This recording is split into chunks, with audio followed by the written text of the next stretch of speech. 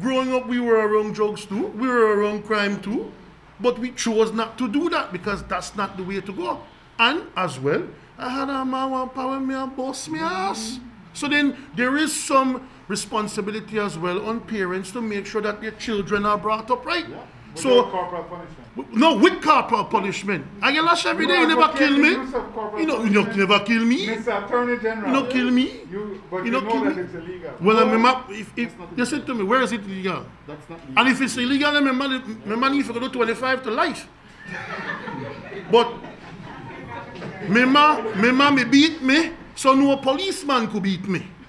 Or no policeman could shoot me. So those are some decisions that we need to look inward as well, and some of us need to bear responsibility for why we end up in criminal activity. We can't always blame some other people and say, oh, we're poor, we're black, sake of politics we commit crimes. I don't buy that at all. I think section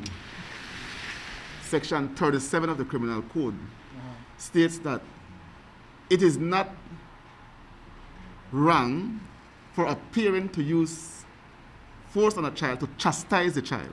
So which means that the law do make provision for you to be able to flag your child if the needs arise. Just don't flag the child to the extent that you're going to cause no abuse, harm to the child.